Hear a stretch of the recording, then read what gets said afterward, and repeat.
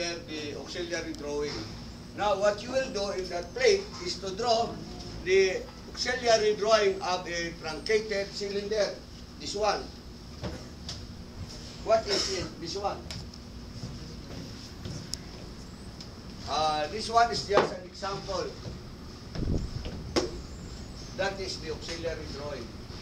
What is the job of the auxiliary drawing? It's to show the true shape and size of an inclined surface, which otherwise is not shown in any of the normal views. You want to get the true shape and size of that? Well, use auxiliary drawing. The most important thing here is that this is 90 degrees. So you view it 90 degrees to that surface so that you can see the true shape and size of that. That is the job of auxiliary drawing. But what you will do is only this one. Now, do not take a picture of that.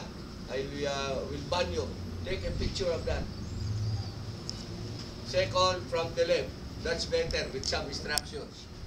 Okay? Yun ang kunan nyo.